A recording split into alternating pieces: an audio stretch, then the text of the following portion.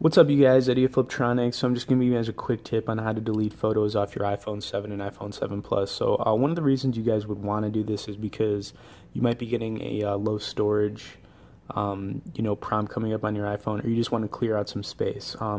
The reason you should do this every once in a while, you guys, is because most of your stuff backs up on iCloud, your Mac or PC, or pretty much any third-party app like Dropbox. So there's really no reason to have all these photos, stored on your iPhone as long as you already have them backed up. So, anyways, what you guys want to do is just open the, photo app here, and as soon as you guys do that, you just want to click the top right button that says select, and then literally all you have to do is you could choose the day, and then click select on, each day that you want to clear some stuff out of, and then as soon as you guys do that, you just hit the little trash icon.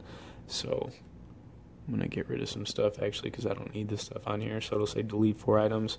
Then it'll clear it off. It'll give you guys some extra space. And like I said, there's really no reason to keep these, piled up on your iPhone, because after a while, the stuff does tend to pile up and it does take up a lot of, storage. So it'll help you free up some space.